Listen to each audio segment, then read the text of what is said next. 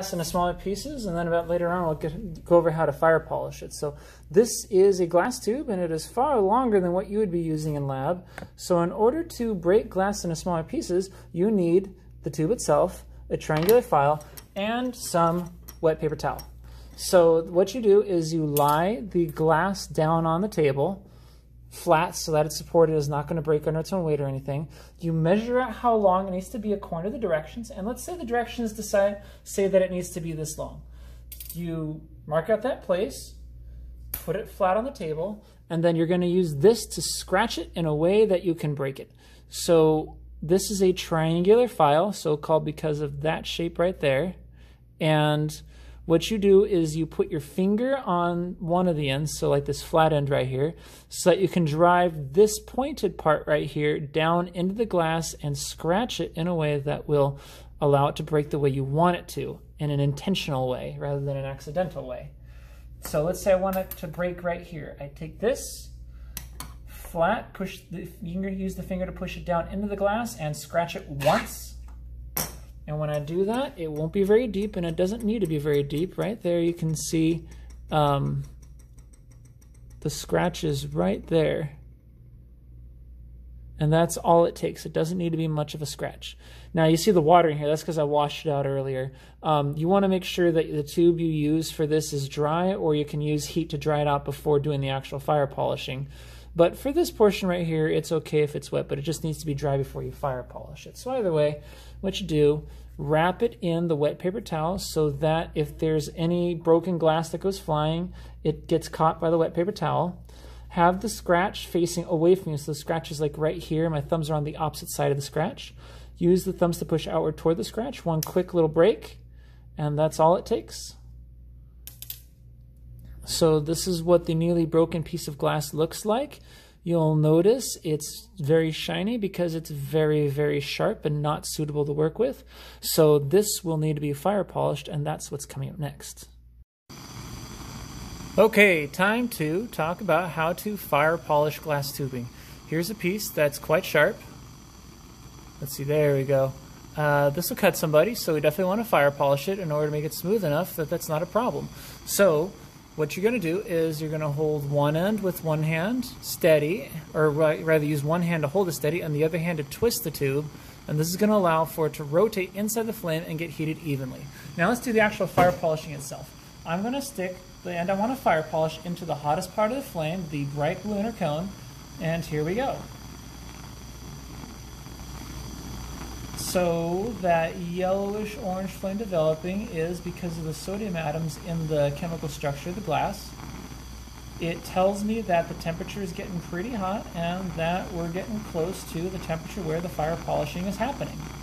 So I'm rotating the glass to make sure it's evenly heated on all sides. I'll check it occasionally. It's very close. In fact, it's already done. So the fire polishing, if properly done, tends to be a very quick process. You want to be careful not to melt it shut. Here, let me get it over here. But you do want to make sure it's smooth, and that's what this definitely is. So I'm going to put it right here, hanging off the edge. You can either hang it off the edge of a tile or hang it off the edge of a sink. Just don't put it in anywhere that people are walking by for safety's sake. But that allows it to cool not too quickly and be less likely for the glass to crack. So that's how you fire polish the glass. Suppose instead of fire polishing you want to melt it shut. That we can do by following the exact same process. So I stick it into the bright blue inner cone, rotate it to ensure even heating on all sides. The only difference is now, instead of allowing it to just fire polish, we allow it to go all the way until it melts closed.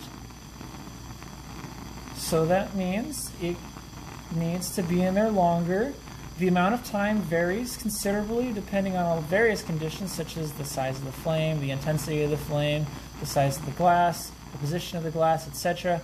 But I've seen it happen in as little as about 45 seconds, or in some cases it's taken several minutes. Either way, you'll know you're done when you see it melt completely closed. And that means you got to kind of watch it from different angles as you're fire polishing it. The rotation, the continued rotation is necessary. You'll see, and I'll pull it out so you can see what it looks like when it's done. And it is about there. Yeah, it's there. So let's pull that up so you can see. Notice the end is smooth, as in like you'll see the empty space here kind of tapers off to a little point and it doesn't go all the way through to the end. The end is smooth rounded glass. It's a massive glass on top, and that tells me that it has successfully sealed. I will, just like the other one, set it here so it can cool.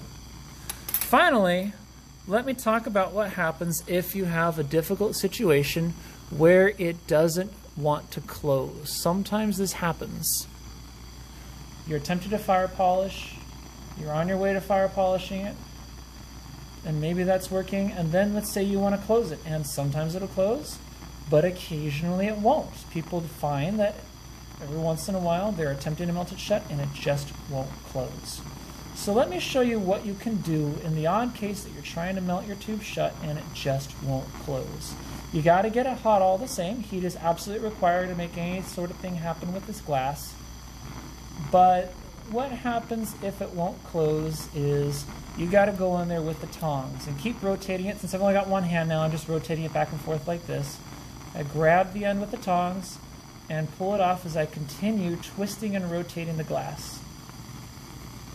So I pull it off and continue to rotate the glass. I can put the junk glass on that tile where it can cool without hurting anything. I continue rotating this because a long stream of glass came off originally and I'm just letting it kind of shrink back down now. And that's done. Now the exact appearance will vary somewhat from example to example, but this is what it looks like when at the end of it. You've got that extra bit of glass at the end and it's fine, it's not going to hurt anything.